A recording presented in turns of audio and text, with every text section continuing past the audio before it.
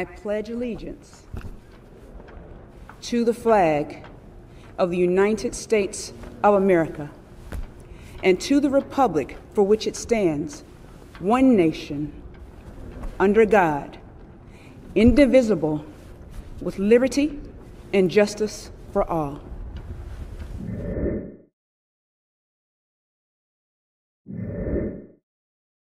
Good morning, Scorpions. Today is Monday, May 24th, and it is an even day.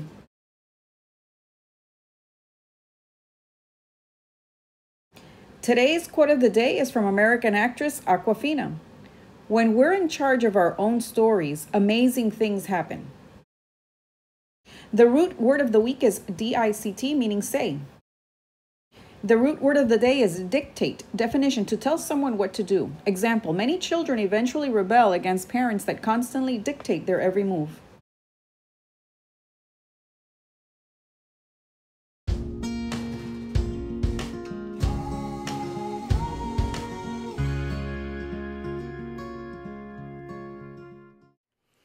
Hi, I'm Grace Lynn, and I'm a children's book author and illustrator.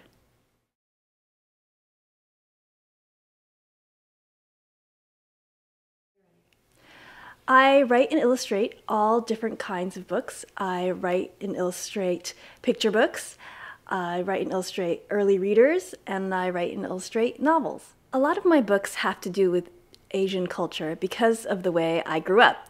I grew up in upstate New York, where there was not a lot of Asian people. In fact, we were the only Asian family in town. I was the only Asian girl in my classroom, and I was the only Asian girl in my whole school except for my sisters.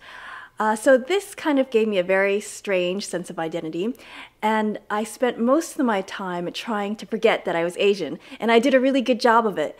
It was only when I was older that I realized that being Asian was something wonderful, and I had lost something. So a lot of my books deal with Asian culture because I'm trying to recapture the culture that I didn't learn when I was younger. I'm trying to recapture the things that I didn't know. Probably my most popular book, and one of the books that's close to my heart, is Where the Mountain Meets the Moon.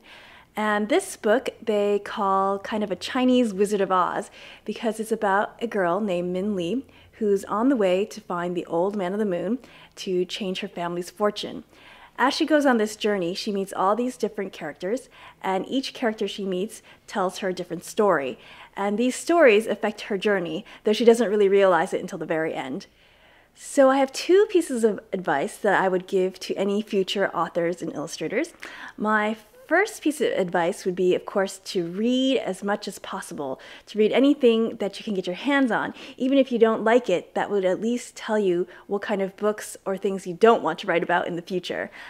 My second piece of advice is to always write or draw things that are important to you.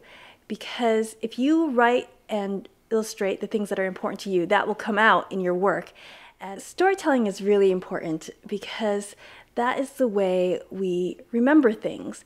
That's the way we communicate with each other.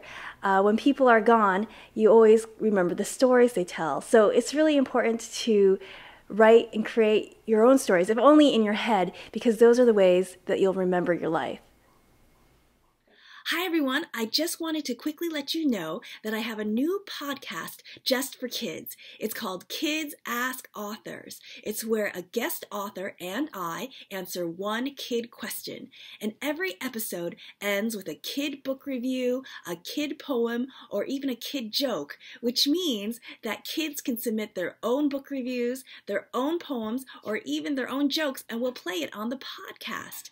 So you can have your child submit their jokes, their book reviews, and their poems to our podcast. Just go to www.kidsasauthors.com and listen to the podcast too. It'll be a fun thing to do now. Thanks. Have a marvelous Monday, Scorpions. Thank you for watching. Stay safe and see you tomorrow.